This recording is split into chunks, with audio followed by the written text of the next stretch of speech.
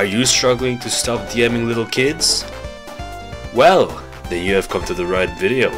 Today I will introduce you to 8 easy to follow steps that will guarantee your abilities to not hook up with a 12-year-old. Are you ready? Perfect! You can stop shaking your head. You can stop now.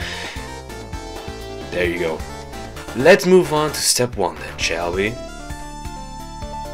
Perfect. Step 1. Stop talking to kids. If you're a popular YouTuber, you might start talking to little kids, which, like always, is obviously not good if you then also start to develop feelings for little girls or boys. Step 2. Play some Minecraft single player and obsess over Steve instead of minors. It's better. I mean, I didn't get cancelled for simping over Steve. It's true! I mean, you don't see me cancelled and banished from any platforms, do you? Damn, Steve is so hot! Step 3. If you're really down bad, don't talk to minors. Instead, install the gen, but maybe stay away from those kinds of mods. That step might not be very effective, to be honest. So let's move on to step 4.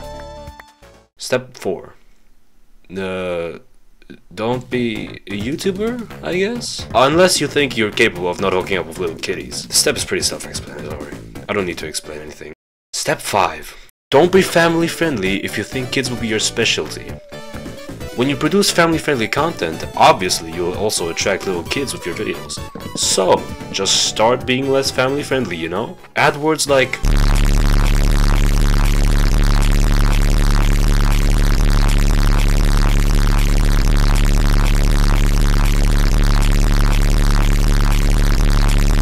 to your videos, and then there will be no little kitties.